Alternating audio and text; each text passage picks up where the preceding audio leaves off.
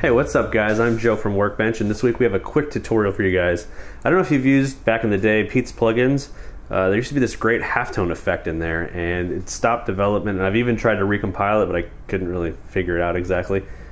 But I've come up with a quick and simple way to make a halftone effect in After Effects, so check it out. So what do you think? Not bad, right? Okay, first I'm going to make a preset of this for you guys to download, so I just still want to show you how it's done, but you don't have to like follow along or anything. Alright, so let's see how it's done. Alright, so I have my dots layer here and I have a background. If I turn this off, you can see it's actually fully transparent. It's not multiplied or anything. Alright, so on here you can see we have quite the stack of elements here, and that actually means that you can change a lot of things and get different looks. Alright, so let's turn all these off real quick other than the gradient ramp. And as you saw before, you can put this on footage or anything. I usually throw a tint and a levels on there just so I can get the footage dialed in the way I want it to look. But here we're just using a gradient ramp and it can go pretty much any direction you want it to. So if we go like this, the dots at the end will be all angled. All right, so if you noticed, it's actually dark halftone dots where it's white on here.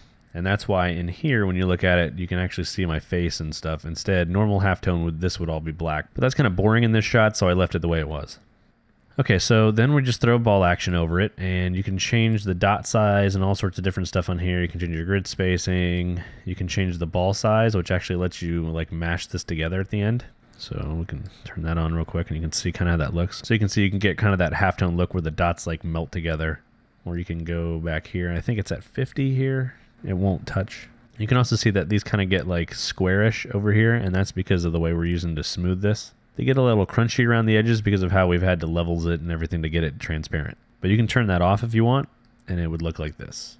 So if you don't care that it has just a little bit of like a slightly aliased edge, then go with that. All right, so we're gonna turn all these off again. The next thing is an invert, so that you get your black dots over here and white over here, which means that this is eventually gonna drop back out. And we do that because for some reason, the way that CC ball action does its thing is it's trying to make these 3D balls, right? So the highlight is actually gonna be in the center and the edges will be shadowed, but that screws it up for us because then we end up with rings instead of dots. But since it works out that way, once you invert it, we actually can get these dots to shrink instead of just staying this size. So the next thing we do is we throw levels on it, so you can see that happen. And then we use a Luma key to get rid of that. And then to smooth it back out, we do a Gaussian blur and then another levels, and that gets rid of the crunchiness on the edges. And then we just put a fill on. Now, if you want to get that like look where it's like ink spreading or something like that, you can play around with something like turbulent display so that this gets all weird.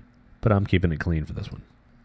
All right, so I hope you guys are as excited about this as I am, because I actually have a project that a client has a lot of halftone stuff, and it was going to get a kind of a pain to have to drag all these halftone layers around and fit them in and resize them and all that kind of stuff. Now I can just draw my own halftone shapes. I don't really have one built for this kind of look, but I bet I could tweak it. I'm sure you can make some with shape layers and repeaters, but that's not as easy as drawing a gradient. All right, guys, I am Joe from Workbench. If you want to help support what I do, check out patreon.com/workbench. The link is below. If you have any comments or questions, leave them in the comments down below. And I make weekly videos, so if you want to be notified of that, hit subscribe. Also, make sure that you check out workbench.tv for more great content. And I'll see you guys next week.